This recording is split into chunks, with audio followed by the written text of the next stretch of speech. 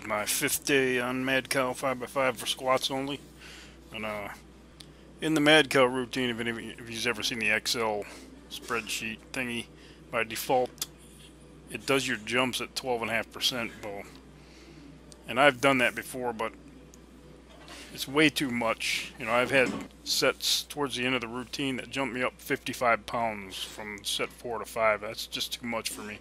I ain't Larry Wheels, so I backed it down to 10%. So set 4 and 5 are the last two sets. It jumps it up like 25 pounds, and that's better for me. So doing Mad Cow for the next 4 weeks or so, or for the next 2.5 weeks, it should be pretty easy.